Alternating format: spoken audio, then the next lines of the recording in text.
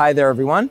I'm Sean Tracy, and for those that don't know me, I'm the Technical Director of Content here at Cloud Imperium Games. And today, I'm really lucky to be able to show you a feature that I'm personally really excited about. And this is a collaboration between Faceware Technologies and Cloud Imperium Games. And what I'm going to show you is how we've integrated facial tracking into Star Citizen. So to start showing this technology, the first thing I want to enable is the Live SDK technology, so the collaboration between Cloud Imperium Games and Faceware, and here I am.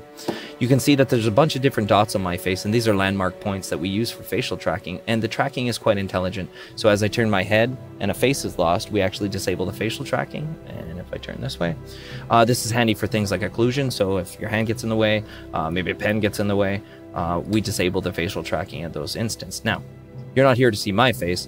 Let's go ahead and take a look at how this actually maps to a character. So you may recognize this gentleman. This is Liam Cunningham, who plays Captain White in Squadron 42. One of the really important things to notice, or to note rather, is that this is still early days with this technology.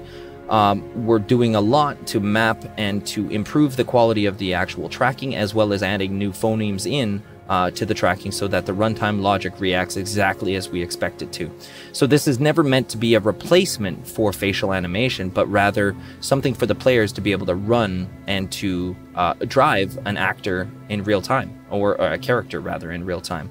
This will be exciting for community endeavors like machinima videos, or maybe even getting integrated to character creators so that you can make your character, but then you can even see how they would express themselves given different inputs of emotions.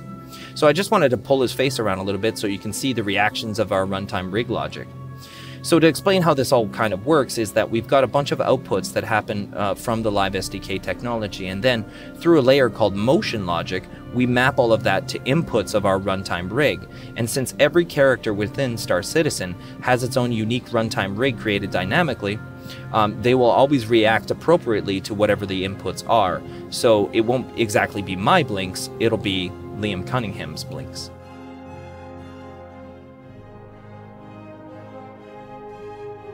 You can see even things like the ears moving when the scalp moves.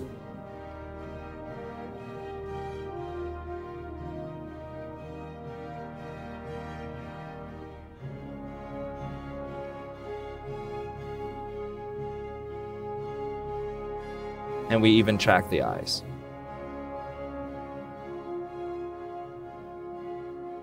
So let's go ahead and show how actually different bits of rig logic might react a little bit differently, giving a different character, essentially. So we've gone from a tier 0 rig down to a tier 2 rig. And the only real difference is that this is more indicative of what a player will have. And truly what changes is just the blend shapes, as well as the wrinkle maps that play on the specific player. So this is Steiger. You might recognize him from Pupil to Planet videos.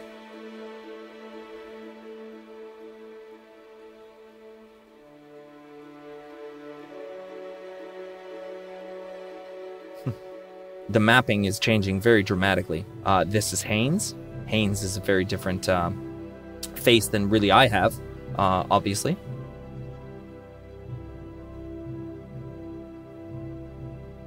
And it works at all different distances. If we start pulling out, you can see that the mapping still holds up. As Belosa, he has really quite nice wrinkle maps that happen on the side of his face. So if I pull my face to the side. Where this feature really comes into its own is in the combination of it with our VoIP technology. Alright, so here we are in multiplayer. You should be seeing me speak from Vincent's perspective, and this is all being sent over the network and unwrapped on the client side. So Vincent was kind enough to get a couple staff together so that we can show you this feature. Thanks a lot for doing that, Vincent. No problem, that's what we're here for. Awesome. So I think one of the best ways that we can do this is maybe just everyone introduce themselves real quickly. Okay, I'll go ahead and start. My name is Vincent Sinatra. I'm the QA manager here in Los Angeles. My name is Julia Wilson. I'm a QA senior here in Los Angeles. And I'm Andrew Hernando. I am a QA tester here in Los Angeles. Awesome. So maybe to show how this can really sort of be driven from the player side, Vincent, you've really got some good eyebrow tracking. Why don't you show me those eyebrows? Right on, that looks cool. Julia, show me happy. That's pretty close. All right, and then Andrew, why don't you show me some angry? That's perfect. Fantastic. We've talked about how this feature can work on a consumer-level web camera. However, here's Peter Bush from Faceware to talk about a motion sensor they've developed specifically for this feature. Hi, my name is Peter Bush. I'm one of the co-founders of Faceware Technologies and Faceware Interactive. Faceware is a facial motion capture company. We create hardware and software products that can create animation simply from video. About a year ago, Cloud Imperium asked us to do something we've never done before. Integrate our real-time technology into Engine and allow game characters to interact and emote in real time, but by being live driven by the players themselves. This is quite an engineering challenge, but I knew my teams in Austin and Los Angeles could collaborate with the incredibly talented Cloud Imperium development team to make this happen. The new FOIP feature will work with nearly any camera, but we were asked what's going to create the best possible experience.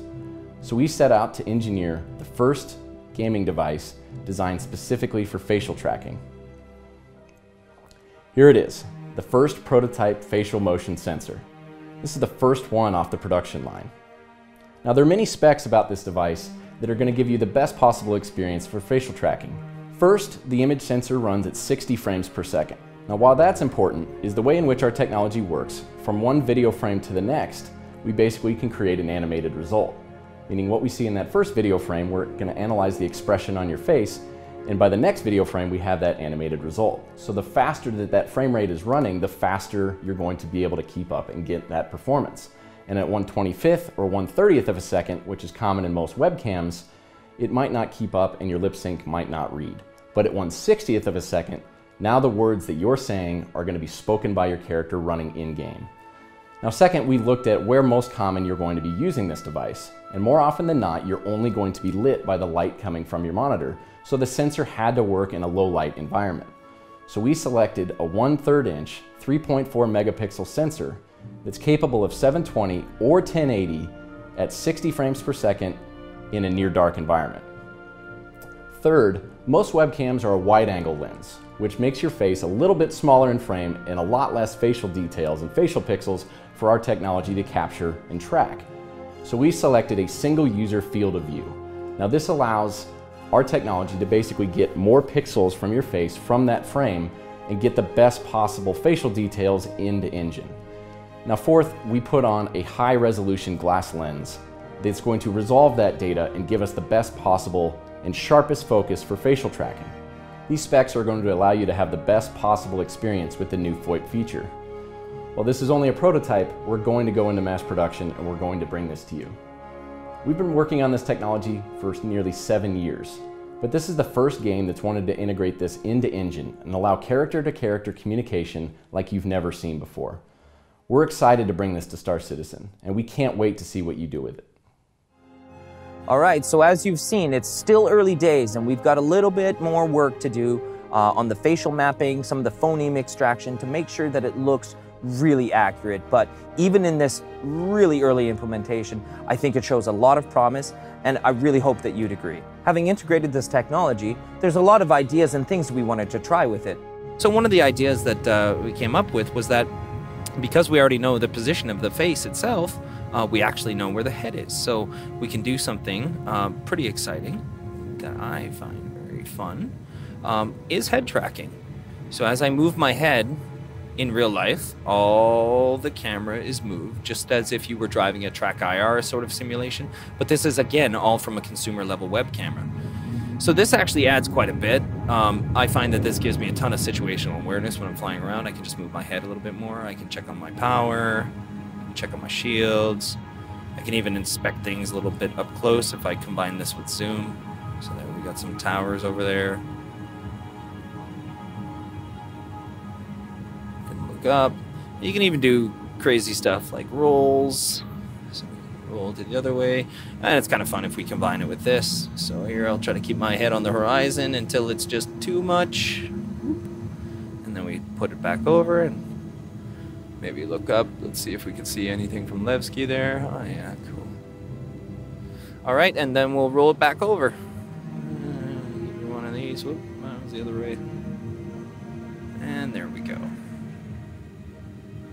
So as you can see, it is very natural, and you can just look around within it. And again, it's kind of coming for free because we are already tracking the facial position, so we can extrapolate from that what the head position is. So as you can see, the collaboration between Faceware and Cloud Imperium Games, even in this early stage of development, is already breaking new ground and doing things that haven't really been seen before. So we're really excited to develop these features, and we can't wait to get them to you. So until then, this is Sean Tracy from Cloud Imperium Games Los Angeles, saying goodbye.